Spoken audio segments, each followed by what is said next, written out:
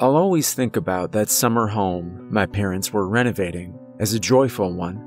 The old cobblestone path that guided my small feet home to the porch of that tall 4-story wood cabin. My mother was truly a gifted painter.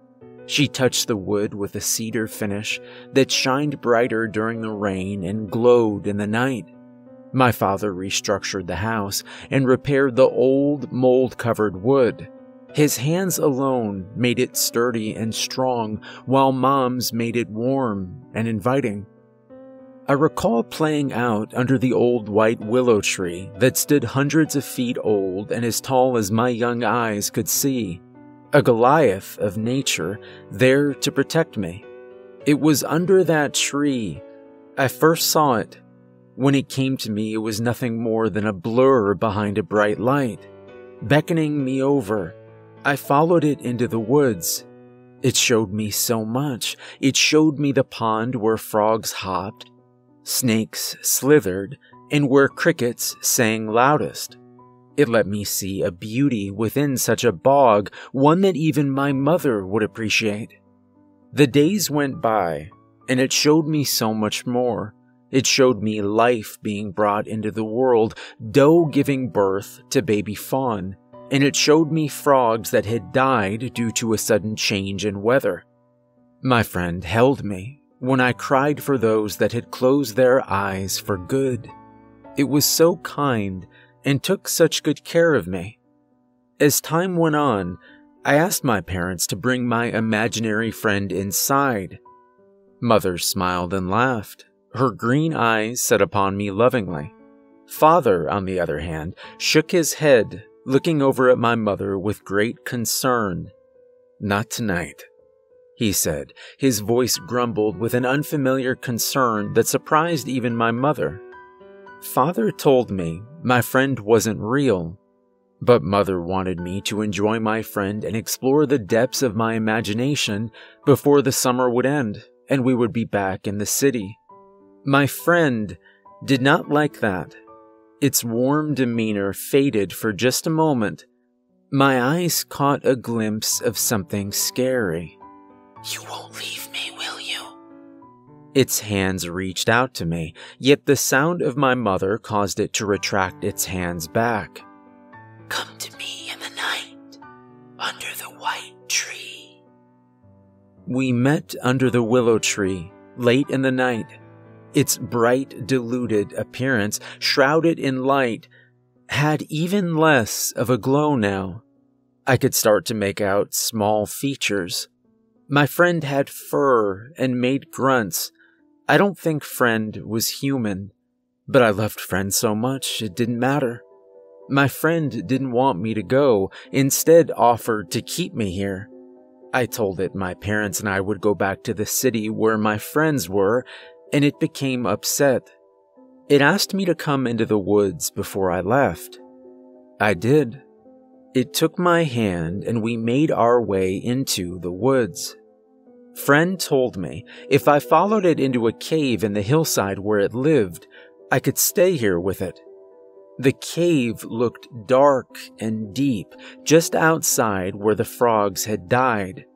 The smell was so pungent and overwhelming. I felt dizzy breathing it in.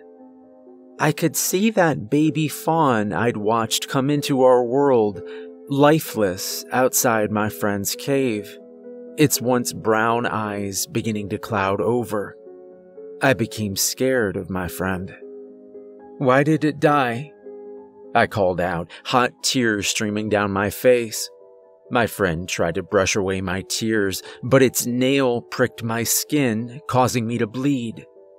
"Many things will feel the hurt I feel if you leave me.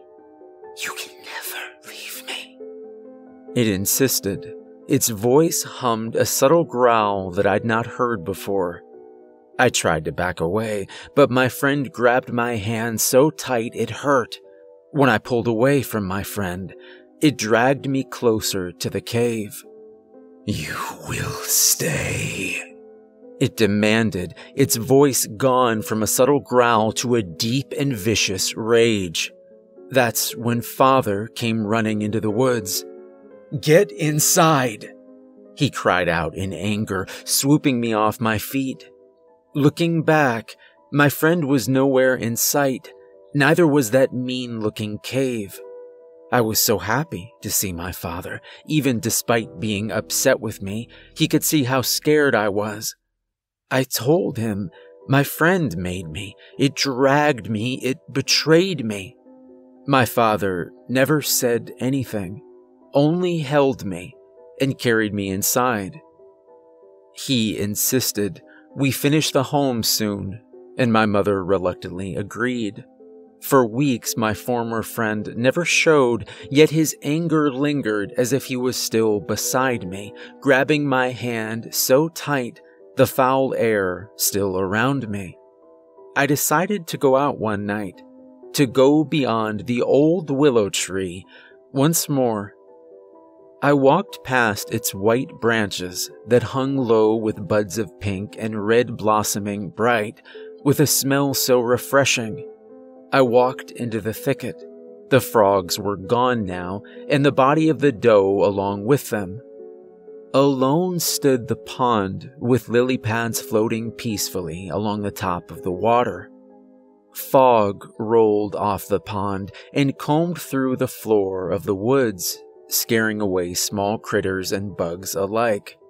The sound of nature came to a quick stop. I watched the fog form into a swirl and watched it dance around the top of the pond, then jolt to the left of me and over the hillside where it stood, twisting and spinning about.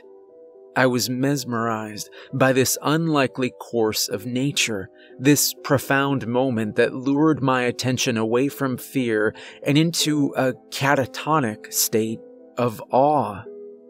It swirled and danced until I could see through the fog, its transparency becoming more apparent. There behind it was that scary cave and two beady red eyes of what was once my friend.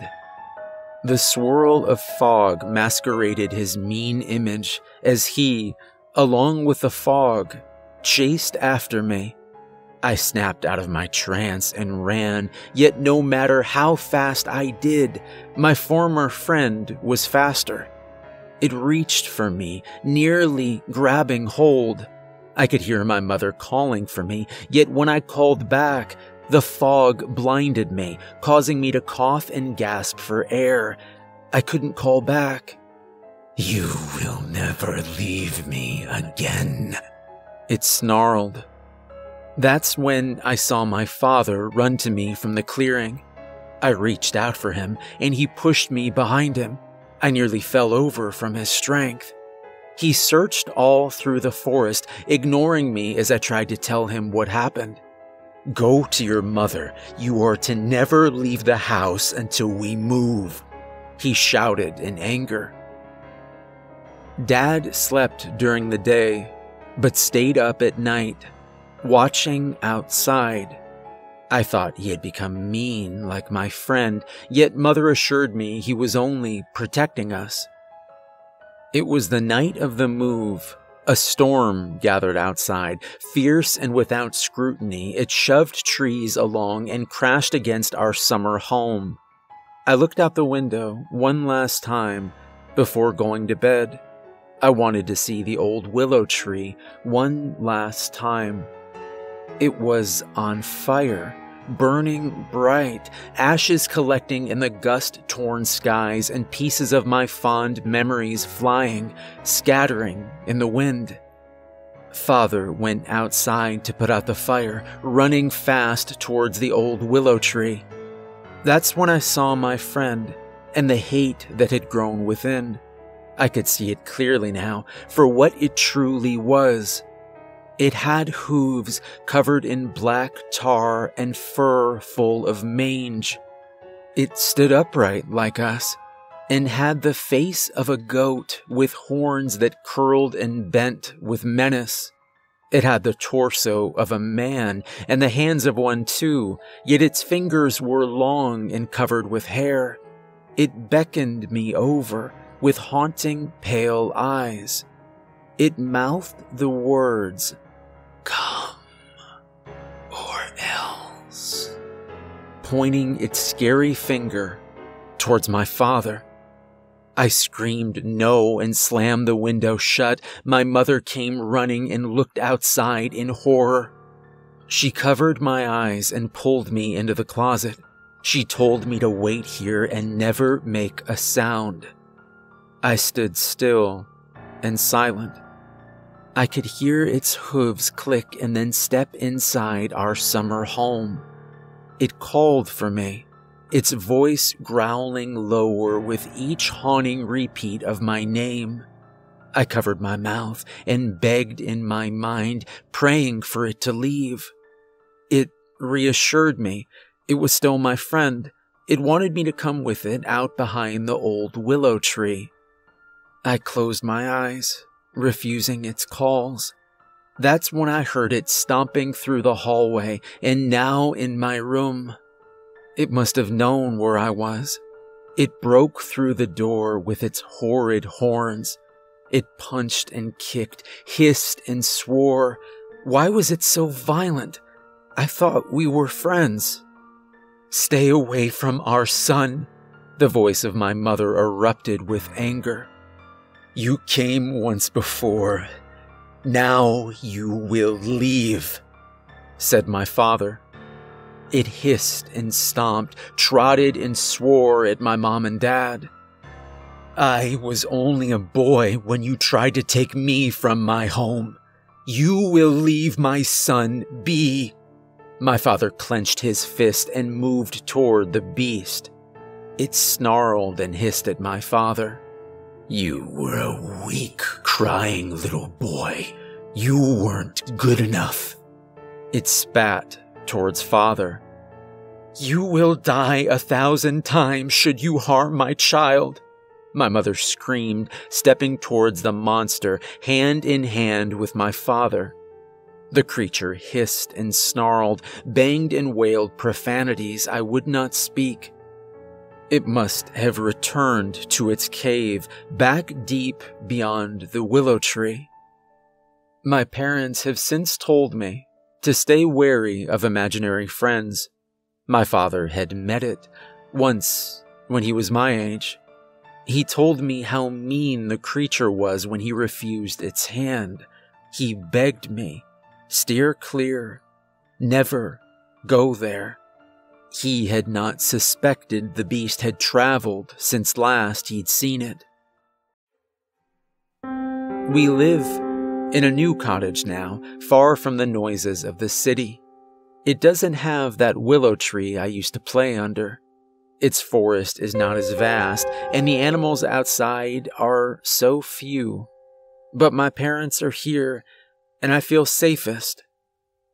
Still, even now, underneath the city lights and sounds, I think about what happened under that old willow tree when it first came to me.